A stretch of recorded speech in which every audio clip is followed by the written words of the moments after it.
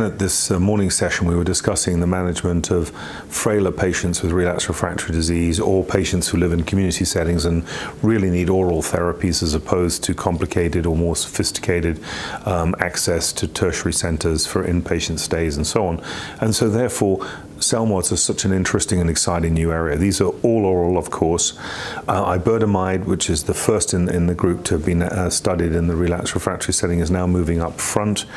The more powerful relapsed refractory drug of choice, we hope, will turn out to be Mezigdomide. This is particularly powerful in relapsed refractory disease. We've established a 1 milligram 3 weeks on, 1 week off schedule for when we're just using Mezigdomide with dexamethasone.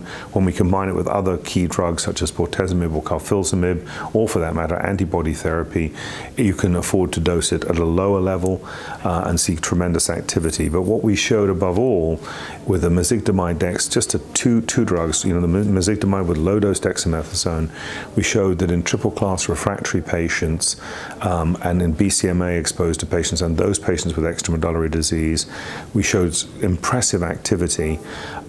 Specifically for the group overall, it was around a 41% response rate, even though they were all so heavily pretreated.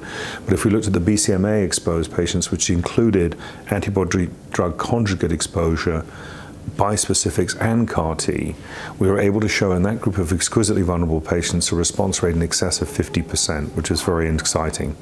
For patients with extramedullary disease, recognize that's a particularly challenging group of patients to treat, we saw a response rate of over 30%. So again, this was really exciting because it suggests to us we've got an all-oral approach with a manageable safety profile and that could be very promising in this setting.